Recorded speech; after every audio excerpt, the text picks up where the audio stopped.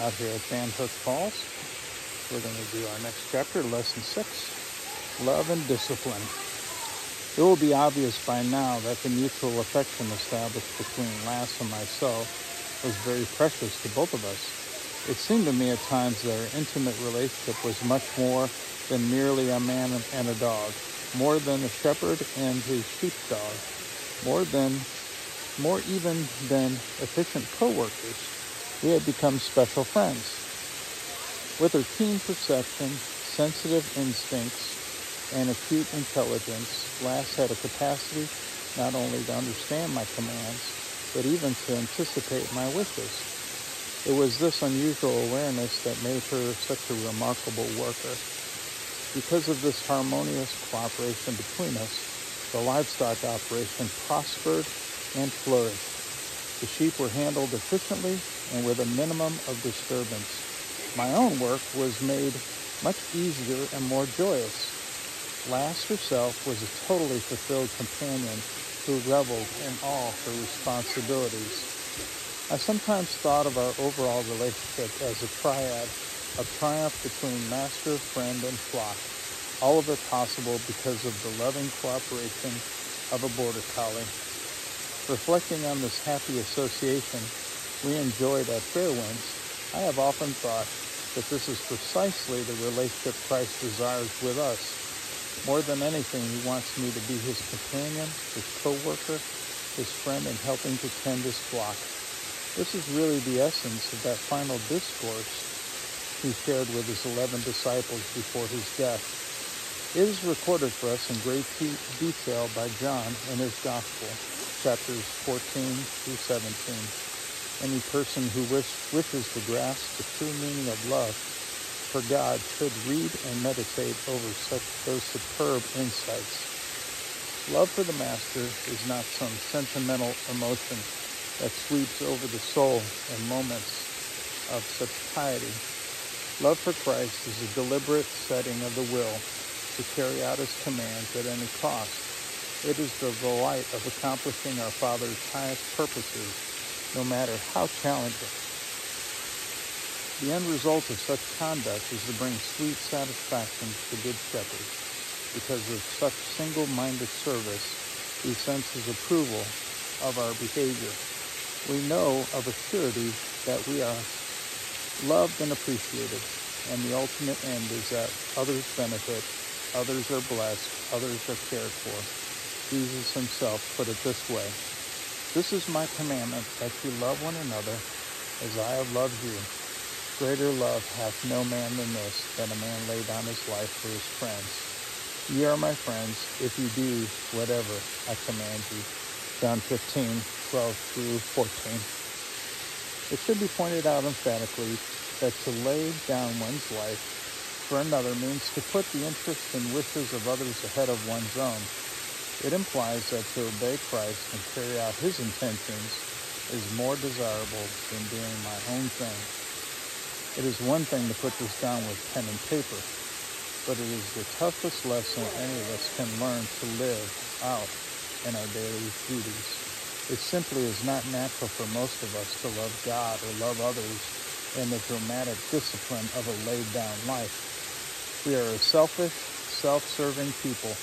We have the strange worldly idea that to be of lowly service is to be used or abused.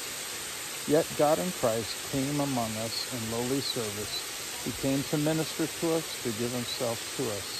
And so because he first loved us, we in turn are to be willing and ready to love him and others.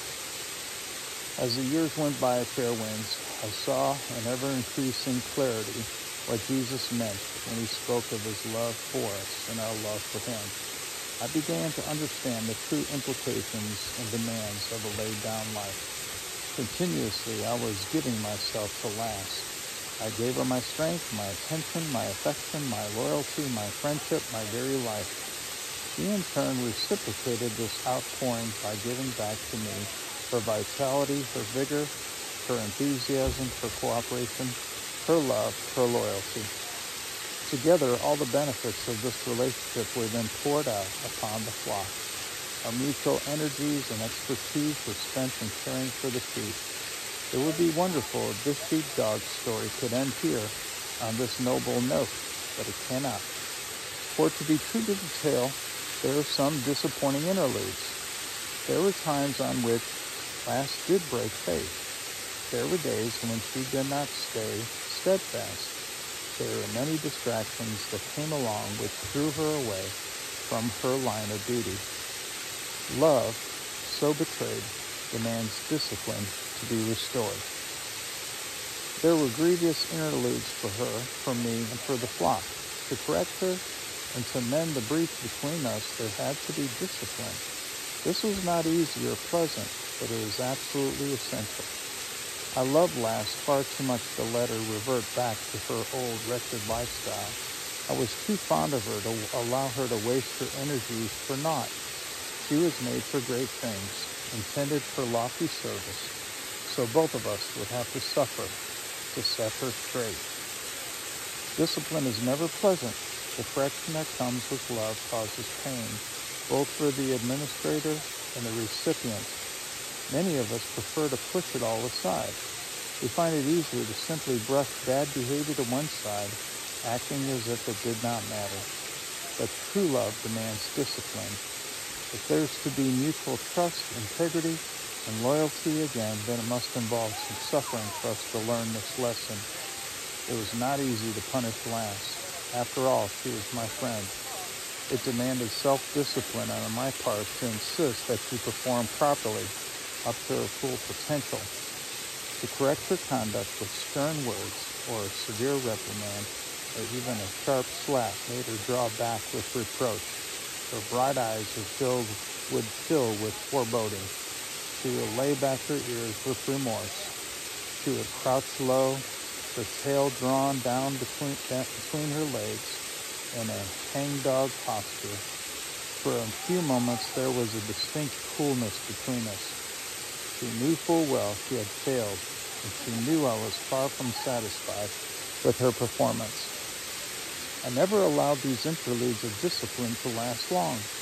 Correction came swiftly, it came surely, yet it was over in short order. Then I would call her to me quietly. I would speak to her softly in reassuring tones. Lass, it's all over. I would hold her close, rub her chest, run my hands over her head. We're friends. All is well. Her eyes would begin to sparkle again as she looked up into my face. Sometimes she would reach out to lick my cheek with her tongue. Her body would quiver and she would begin to move her tail with pleasure. The strict discipline had brought total restoration of trust between us. We were fond and loyal friends again. Her highest good had been served. The best interests of all of us had been preserved. For me, the entire area of God's discipline in my personal life was best learned from Lass. Through such examples, I came to understand implicitly what my Master's intentions are for me during those times when He corrects my conduct. As the Spirit of God makes abundantly clear in Hebrews 12:6-11, for whom the Lord loveth, He chasteneth or disciplines. Now no chastening for the present seemeth to be joyous, but grievous. Nevertheless, afterward it yieldeth the peaceable fruit of righteousness unto them which are exercised thereby. For years there has been prominent in the church an unbalanced overemphasis upon the love of God. There has been a universal tendency to teach that Christ is so compassionate, so kind, that He does not discipline us for wrongdoing. There is the false impression that any old thing can go on, that God will simply forgive and forget all about it. It simply is not so. There is a price to pay for our perverseness. There is a discipline we deserve for wrongdoing. There is the Master's demand that we be faithful in service, serious in our responsibilities to Him and others. We distort the true character of Christ if we assert that He will merely wink at wrong. He is grieved when we deliberately disobey His commands and selfishly ignore His wishes. When Peter betrayed his Master the night before the crucifixion, it took one searching look to shatter the man's soul. He went out into the darkness to break down in tears and remorse. In burning shame, he was reduced from a tough, cursing fellow to a soul-shattered penitent. Yet was the man so swiftly restored after the Master's resurrection. He was a servant spoken to with such reassurance besides delight. Peter, do you love me? Then feed my sheep. 3 times over in a triad of tenderness, the bonds of trust, love, and loyalty were reestablished between Jesus and his friend. Like last, we shrink back from the discipline of God. We find it grievous. We would rather it was set aside. It cannot be. It is for our best. It is for his benefit. It is for the eventual blessing of others whose lives we touch. And when it is all over, the bonds of affection between Christ and others are even stronger than before. We instinctively, deep within our own spirits, we know we deserve discipline. We know the Master would not be true to himself or to us if we simply let our misconduct slide into sinister selfishness.